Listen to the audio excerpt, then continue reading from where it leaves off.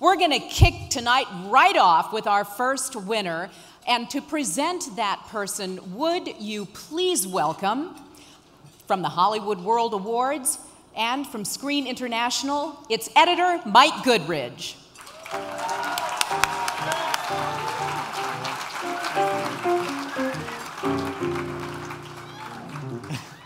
Thank you. It gives me great pleasure to announce the winner of this year's Hollywood World Award, which is selected by a panel of judges from around the world.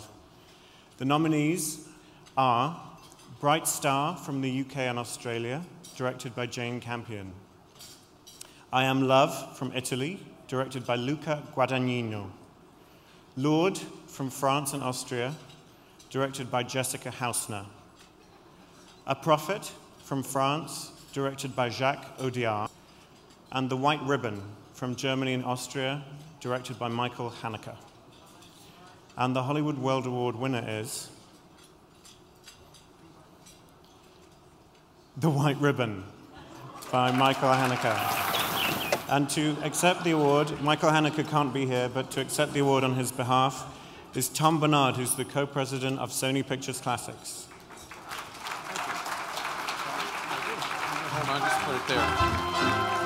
It's going to slide on. I got it. Okay, Mr. Haneke's in Vienna right now working on his next film, so he gave me a note to read to you guys. He says, thank you very much for this award. I'd like to thank the Hollywood Film Festival, Carlos, and Screen International. It means a lot to Hollywood.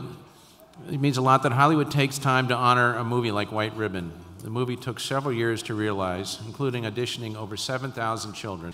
And on behalf of the producers and the entire crew, we're deeply appreciated. Thank you.